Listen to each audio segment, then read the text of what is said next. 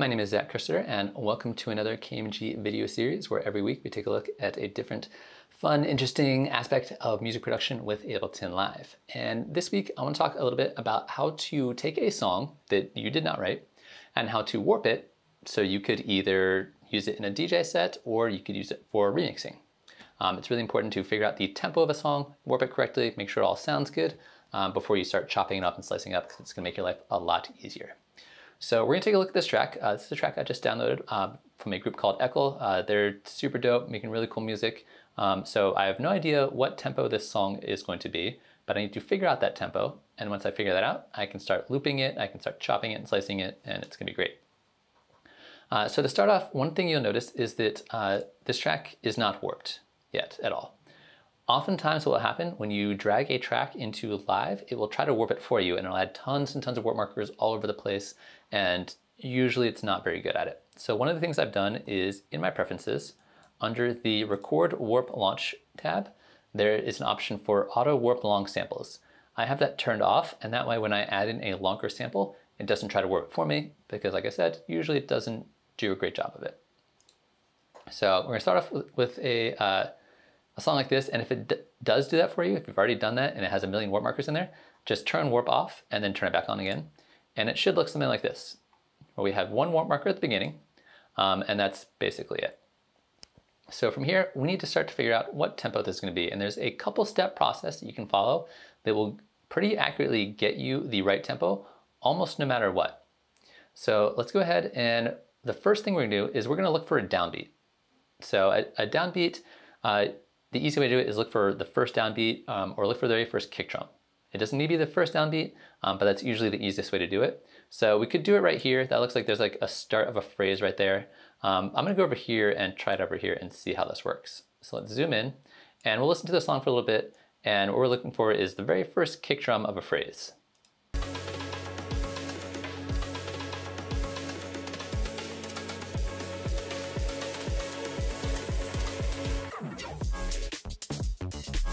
So it's going to be in here somewhere, and it looks actually might be a little tricky to find it exactly. So it's actually that guy right there. I wasn't expecting to be that one. Normally you look for those big transients for a big kick like that, but this is going to be the start of this phrase right here. Let's listen to it one more time. Yeah, right there.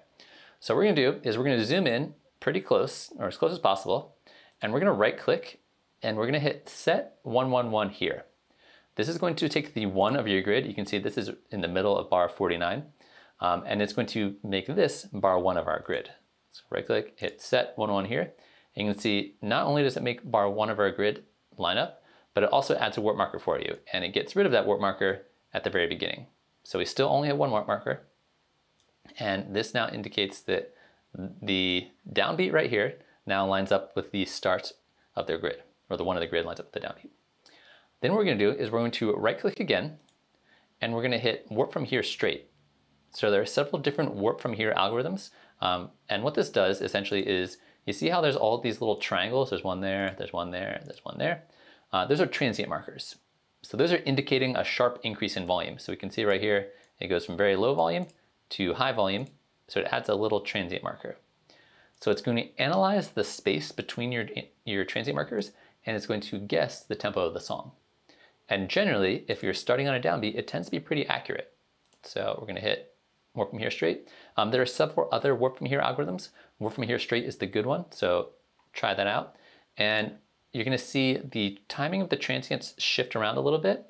And you're also going to notice your segment BPM, which right now says 120, should hopefully change to be the accurate tempo of the song. So we're going to right click here, hit warp from here straight, and it warped it, and it's saying it's at 118 BPM. So we can take a look here, and you can see that transient lines up right there. That looks good to me. This transient lines up there, looks pretty good. That looks pretty good right there. So it looks like it did a pretty good job, but don't always trust that it's going to do it right the first time. Always double check your work, because sometimes even if it's off by a little tiny bit, that might really screw you up later down the road. So we'll take a listen to it and just look at the timing of the sounds as well as when you're hearing them, and it should sound pretty on time.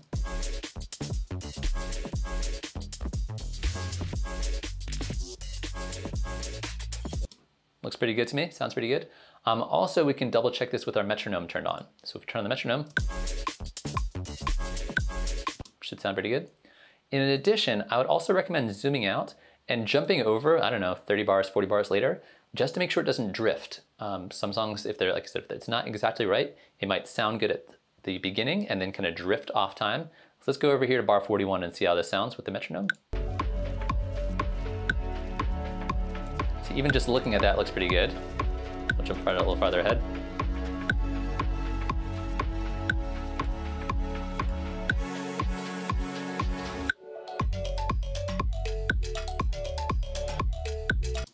Looks pretty good, sounds pretty good to me. So now we know that this song is at 118 BPM, which is great. So this is perfect for DJing, so I can now DJ this with other songs in my DJ set. Also, like I mentioned, for remixing, it makes it really easy. So say I really like, I don't know, this phrase right here. Let's do 2 bars. So these 2 bars right here, I can just hit Command L, and this should loop pretty nicely if I've done this correctly.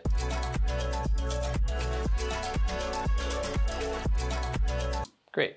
So now I can find almost any section of the song. Let's try these 2 bars right here.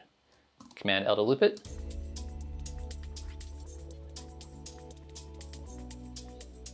That's 4 bars.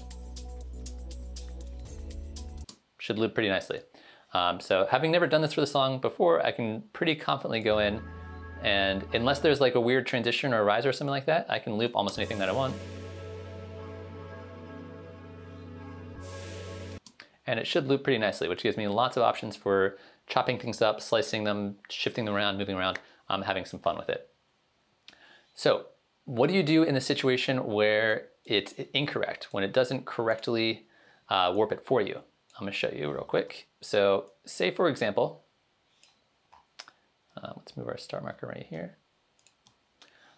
Say for example, it guessed the tempo was 123, for example, which happens sometimes. Sometimes it just guesses it wrong, and there's not much you can do about that.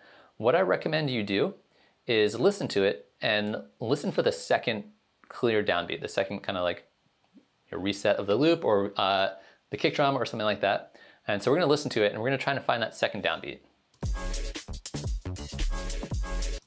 And so let's zoom in here, and it looks like it's this guy right here. Yeah, so this is our next downbeat. So what I'm gonna do is, without adding any warp markers, I'm just gonna click and drag this and move this to the 2, like that.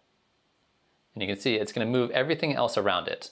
And now if I take a look at my second BPM, it says it's 117.68, which is close enough to at least allow me to like round it up or down to figure out that it's actually 118. So on the off chance that it does guess the tempo wrong, find the second downbeat, click and drag it to the 2, and that should give you a better idea of what's going on, and then you can kind of figure it out from there. This tends to work really well, especially with electronic music. Most electronic music, especially dance music, is going to be quantized, so the timing will be right on where it should be.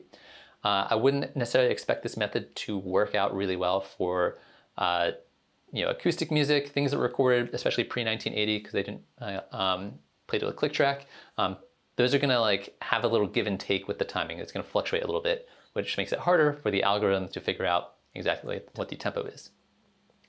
However, for most electronic music, this will work really well, and it's just that couple step process. Number 1, you turn warp on. Number 2, you find a downbeat. Usually just look for the very first kick drum. Sometimes it'll be at bar 1, sometimes it might be later on in the song. It doesn't need to be the first downbeat, but as long as it's a really clear downbeat, it should work. You're gonna right click, hit set 111 here, and then once you've done that, right click again and hit warp from here straight. And like I said, ideally that should get you pretty close to the right BPM, or if not exactly there. Sometimes it might say like 117.96. If it's within a couple decimal points, you can just round it up or down to the closest whole number. And then after that, double check your work. Check ahead 30, 40 bars throughout the whole song, make sure there's no drift, make sure things don't change. It's pretty rare that songs have tempo changes in the middle of them, but that does happen, so that's also something you should be watching out for. But once you've got it all warped, like I said, now you can loop it anywhere. Makes it really easy for remixing. If you just wanted to slice out like an individual kick drum or sample, you could take this guy and you can just get just that one hit and start rearranging it that way. Or if you're going to be DJing, you're going to have to do this for every single song before you get on stage, and that way you can play any songs together at any tempos that you want. So that's basically it. It's 98% foolproof when it comes to warping songs. It only takes a couple minutes. So if you're prepping for a DJ set, you can just crank out a whole bunch of songs real quick just by using this method and getting the timings just right. Keep in mind that even though your bar 1 of your grid is now in the middle of your song, you can still adjust your start marker wherever you want.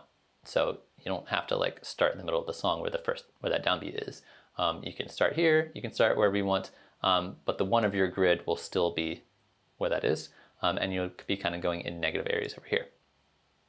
Also keep in mind, if you already know the tempo of the song, if you wrote it or your friend wrote it and you can just be like, hey, what's the tempo of the song? You don't need to do the warp from here straight. You can set your 111 and then just type in the tempo to be whatever you want it to be, and that should work just fine as well.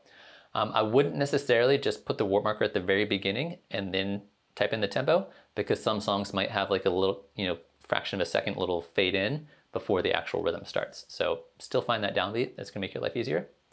In addition, if you are gonna be warping specifically for DJing, I highly recommend using the complex warp mode. Definitely don't use beats, but complex to me is the one that has worked the best in the most situations, and it will sound quite a bit better for when you're DJing. Also just sounds pretty good for when you're remixing and slicing things and chopping things up or playing with timing. So yeah, that's basically it. Have some fun with it. Try it out for yourselves. The first couple times you try it, it might take a few minutes, but once you get used to the basic workflow of figuring out the tempo, it becomes real simple and really easy, and you can do it to songs in 30 seconds. You got the tempo, you got it warped, and you're good to go. So thanks for watching. Keep an eye out for more videos coming real soon from KMG.